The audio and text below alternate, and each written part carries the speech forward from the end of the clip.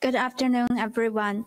So my name is Fang Yuan from the Office of Product Quality Assessment 1 in OPQ. Let's switch gear from common deficiencies in DMF to the common major deficiencies in ANDAs. So everyone deserves confidence in their next dose of medicine. And our OPQ's mission is to assure pharmaceutical quality that assures the quality medicine to be available and safe and effective. So in this presentation, I'm going to discuss the quality major deficiencies that identified in the first cycle major complete response letters issued in fiscal year 2023. And based on those findings, we'll provide the recommendations to our ANDA applicants to minimize the quality major deficiencies and improve ANDA submission quality, and eventually we can improve the first cycle, second cycle approval rates for ANDAs. So this is a retrospective analysis of the major complete response letters issued in fiscal year 2023 that we conducted last year in CDER. And in this study, we collected a total of 284 first cycle major complete response letters. And in those letters, we identified 429 major deficiencies. And based on the issuing assessment disciplines, that 29% of them were issued from the non-quality discipline, and the rest, over 70%, were all quality related. And based on the frequency, the top 3 quality assessment disciplines we identified as manufacturing, specifically facility quality. Majority of them are facility quality related. And the next is drug product, and followed by drug substance. And then we have less than 2% each from the biopharmaceutics and microbiology. So for the major deficiencies issued by the top 3 quality disciplines, manufacturing, drug product, drug substance, we did additional categorization. And based on in accordance with the guidance for amendments to ANDAs under GDUFA. Actually, last year in September, we just issued the revised version for that. So my colleague from the Office of the Pharmaceutical Manufacturing Assessment, Andrew, will discuss the detailed findings in manufacturing-related major deficiencies. And in the rest of my presentation, I'll be focusing on the drug product and drug substance-related major deficiencies. So of the drug product major deficiencies,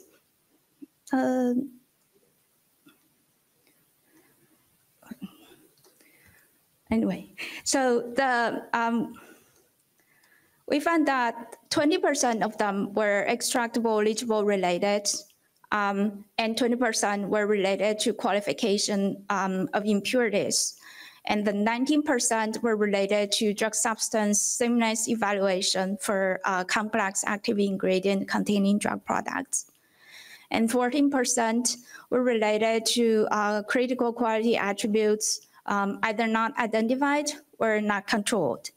And for those 4 groups of major deficiencies, we did additional breakdown. I'll talk about that shortly. And then 7% of those major deficiencies were due to deficiencies identified through consult for safety assessment or drug device or device design assessment or immunogenic risk assessment. And the rest, 20%, were those major deficiencies that each category has less than 5%. So we group them together under the miscellaneous bucket. So some examples of those major deficiencies include the unacceptable analytical method for quality control, so that as a result, applicant is requested to develop new analytical method, or unacceptable packaging system that due to inadequate dosing accuracy or potential safety risk. So new batches is needed to using new packaging system to assure adequate product performance and quality. Or if the in some cases, accelerated and intermediate stability studies both failed, so that will require, and the available long-term stability data submitted is not sufficient to establish the expiration dating. And or new drug substance source is needed, or the physical properties of the drug product is not acceptable. For example, for our tablets capsule, if the size or dimension is too large, that may raise safety concern.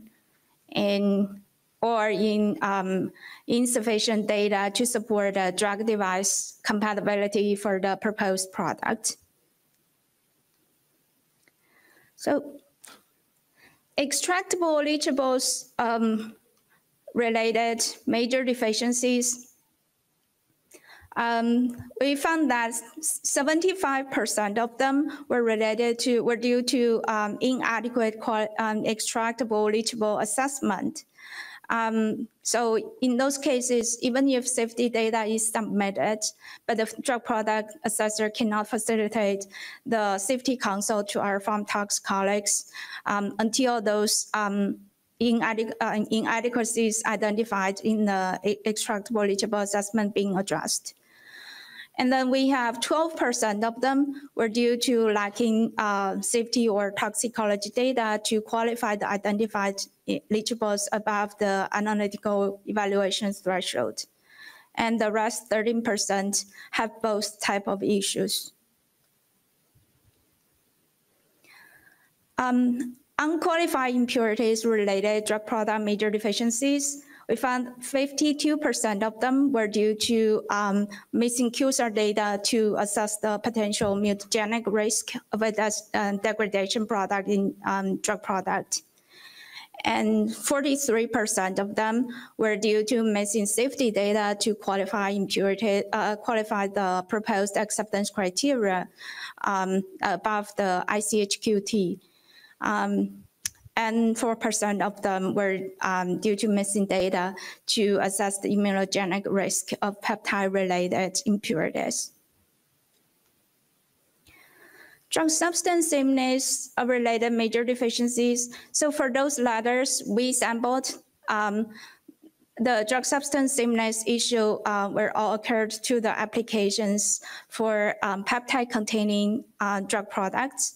And we also noted that in those letters, the application also has deficiencies related to insufficient comparative data of peptide-related impurities profile between the proposed generics and the reference product, either for the purpose of assessing the potential immunogenic risk or for the purpose of establishing quality control strategy for those impurities. So we do have one CMC guidance for peptide containing drug products, though that is only has a limited scope to the peptide synthetic peptide, and thus referencing the product of the recombinant DNA origin. So for the peptide for other peptide products that outside the scope of this guidance, applicant may refer to the product-specific guidance. Usually there is recommendation for drug substance sameness evaluation, and also use the proper communication channel like the control correspondence or product development meeting requests to seek the agency's guidance on the expectation for the drug substance sameness evaluation, also and as well as the comparative impurities testing. And also I want to note that the drug substance sameness common deficiencies may also occur to other types of complex active ingredient containing drug products, for example, the polymeric drug substance. So critical quality attributes related major deficiencies, we found that 56% of them were related to insufficient data to address the NDSRI or other nitrosamine impurities risk in drug product. And 90% of them is due to the insufficient data or missing data to demonstrate the physical chemical properties sameness for the complex formulation drug product, usually containing nanomaterials. And 13% of them were due to inadequate nasogastric tube administration studies following to support the label instruction. We do have a presentation this morning discussing those cases.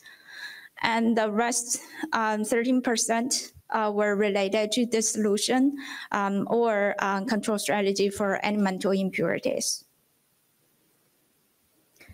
So of the drug substance-related major deficiencies, we found that 82% of them were due to major deficiency identified in the associated DMF application, DMFs.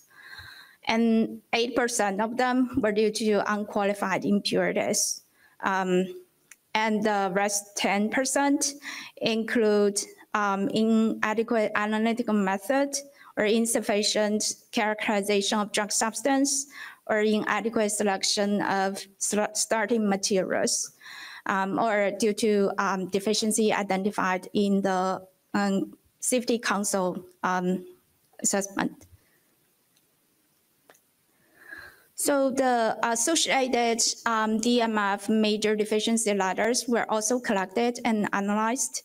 And then we found that the 67.5% of them were due to unqualified impurities, and 15% were due to insufficient drug substance characterization, and 7.5% were due to inadequate starting material selection, and others include major drug substance process change or requirement of a new analytical method or requirement of a new drug substance batch. So that is also connected to the David's presentation earlier. So challenging question number 1. Which of the following errors are commonly found with major deficiencies by drug product assessment discipline for ANDAs? A, qualification of impurity. B, evaluation of leachables. C, selection of starting materials. D, all of above. Correct answer is A and B. So we do have 20% found each in the category of unqualified impurities, and 20% related to an extractable leachable assessment. But the selection of the starting material is one of the common major deficiencies in drug substance. So challenging question 2. The most common drug substance-related major deficiency is attributed to unqualified impurities present in drug substance. Is that true or false? Correct answer is true. So we have 8% is due to unqualified impurities, and 82% were due to inadequate major deficiency in the associated DMF. However, in the DMF, we also found the top one common deficiency is unqualified impurities. So altogether, unqualified impurities is the most common drug substance-related major deficiencies. So to conclude my presentation, we want to highlight that manufacturing, especially facility quality, drug product and drug substance are the top quality discipline, identifying major deficiencies in the first assessment cycle of ANDAs. And this is same as Dr. Kozak recommended this morning. So FDA and GDF3 initiatives have enhanced communication with applicants to improve the efficiency of assessment cycle and minimize the common deficiencies. So we highly recommend the applicants to utilize those mechanisms, the communication venues, and also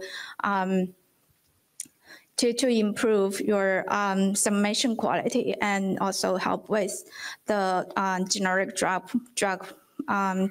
drug development programs. So the key recommendations to minimize quality major deficiencies for ANDA applicants is to ensure facility quality and provide adequate supporting quality data to demonstrate drug substance sameness for complex drug substance containing drug product, and also to support the control strategy for critical quality attributes, including impurities and leachables. And finally, also please strengthen communication with the DMF holders. So I'd like to thank the subject matter experts from the Office of Pharmaceutical Manufacturing Assessment, Office of Product Quality Assessment 1, 2, 3, who helped with the data collection and provide the input on the data analysis. And also here, I provided the link to the FDA website for pharmaceutical quality resources, where you can find find a lot of useful information on different topics of pharmaceutical quality. And if you have any general inquiries that is not associated to a specific application, you may submit your questions to this mailbox. With that, thank you all, and I'll see you a bit and hand it over to my colleague Andrew from the Office of Pharmaceutical Manufacturing Assessment.